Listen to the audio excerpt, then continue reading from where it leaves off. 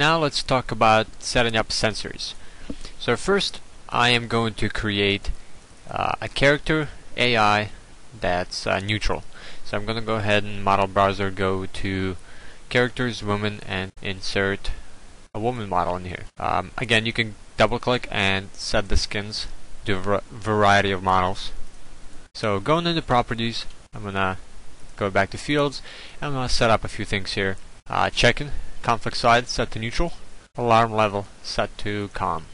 Select the model, go to type, set up a waypoint. And with my model selected, now it should be parented, and yes it is. What I want to do is I want this neutral AI just to walk from here to the waypoint. Motion type to move.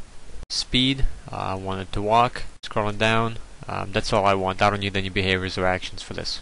Let's set up a sensor. Go to type and go down to sensors. By going to the browsing class, you can select box or cylinder. So I'm going to select the cylinder, add new object to my map, insert it here. Now I have the sensor set up, the waypoint, and our neutral model. And okay, so now what I wanted to happen is when the player, us, walks into the sensor, I want this model to not be in view. And when the player enters the sensor, which is invisible in game, this model will appear.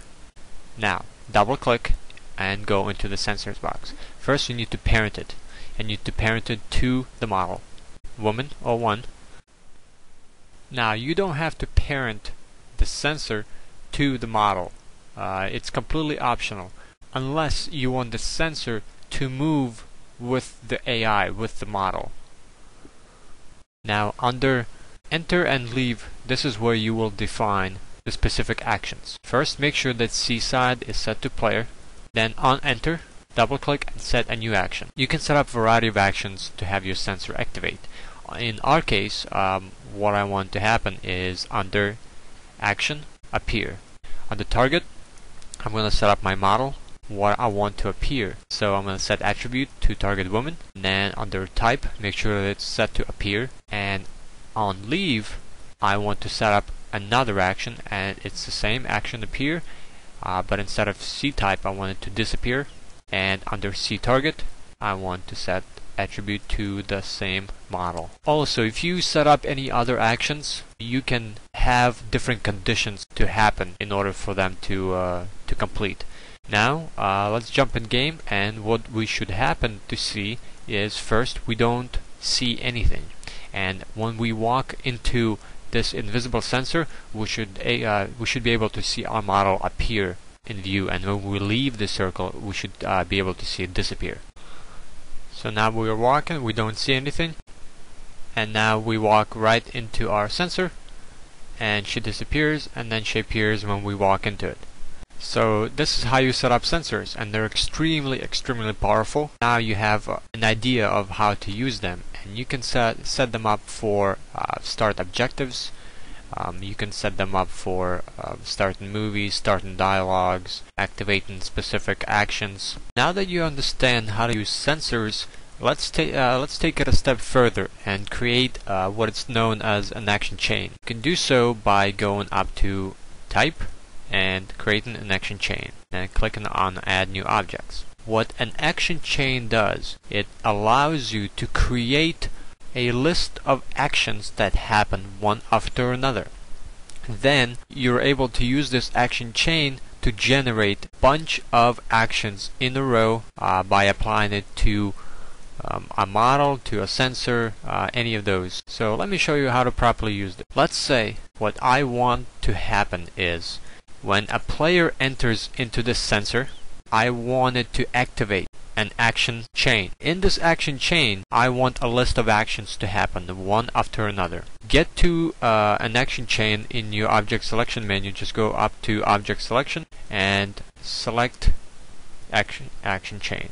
To set up action chains, it's very simple. You set up a single action by double clicking, and you set up one action after another. First, let me double click and on the sensor, and I want when the player enters into the sensor, I want to activate a chain of action. So double click on enter, insert a second item, and under null, scroll down and select action run. Action run allows you to run action chain. Here is where you would input your action chain.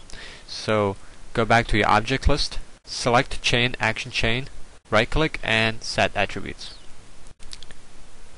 Now go to your action chain, and now let's set up a few commands. So what I want to happen is when a player enters this, we see this model show up and she'll start walking towards our waypoint. Then I want my action chain to wait 5 seconds, and then I want to show another model. So what we're going to see is we're going to walk in, we're going to see her appear, start walking, and then 5 seconds later we're going to see another model appear right in here. So go back, select another model, and insert it right in here. I'm going to change her skin to Marissa. Now we can see she's standing here. I'm not going to do any waypoints, I just want her to appear and just stand there. Let's go back to our action chain and let's select. First, insert action wait. So what action wait does, it allows me to set a delay for something.